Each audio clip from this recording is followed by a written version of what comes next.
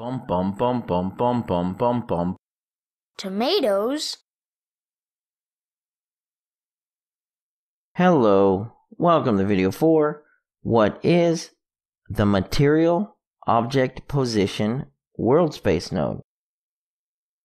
Let's go ahead and check out this node and a quick little example. So we have our Object Position node, and if we type in Object Position, we'll find it under Object Position WS, WS standing for World Space. So what is our Object Position node? Basically, the Object Position node will give us the center of the bounds of the object that this material is on. Now you might be thinking to yourself, well, we have a node, the Actor Position node. Oh, well, they are different, and let me go ahead and show you how. So I have this item here, and it's a little wall with a little window in it. And you can see here by my transform gizmo, the root of this item is in the middle of the window. And now this root is also at 0, 0, 0. Currently I have an actor position node on it. And because it's 0, 0, 0, I'm going to get back 0 red, 0 green, 0 blue, because I'm using a divide node into an emissive color. And it's going to give me back 0 for everything, so it's black. If I was to move it, I'll get red or blue or green. Now, if I put the Object Position World Space node onto here, you're going to notice it actually turns red. Now, this part that's black, that's actually the other side. This is two different materials. This is the actor, and this is the object. And you might be asking yourself, well, why is the object one red, whereas the actor one is black? Well, this is the root where the actor goes from.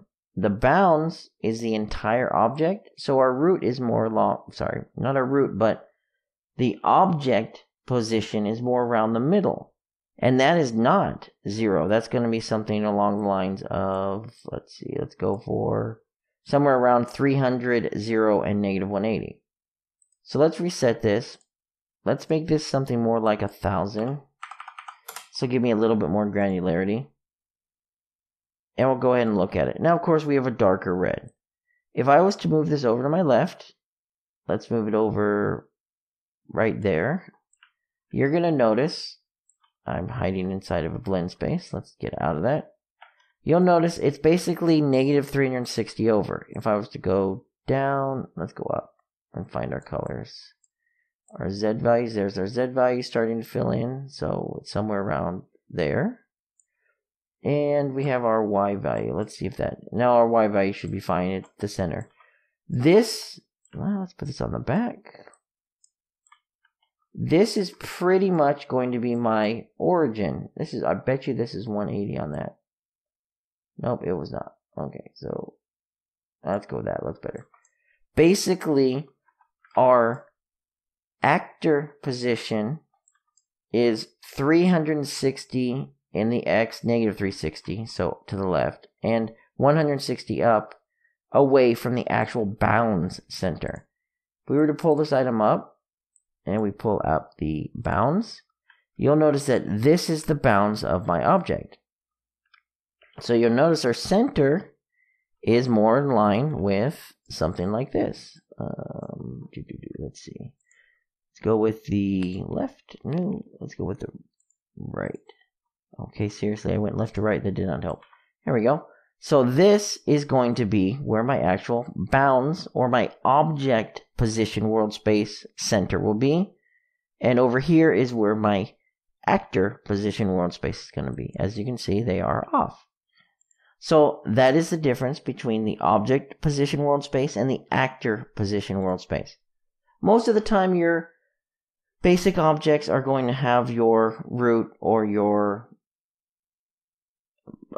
root node or your pivot node in the center. But if, for example, you have something that's on the ground, like maybe a wall, or you have something that's on a left alignment, maybe a door, you're going to want to use something like the object position world space node so you know where the center is rather than where the edge or your root node is.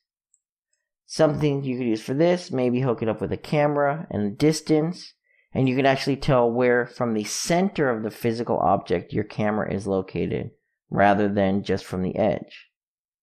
That's going to wrap up our object position world space node, and hopefully it helped you know the difference between the object position and the actor position.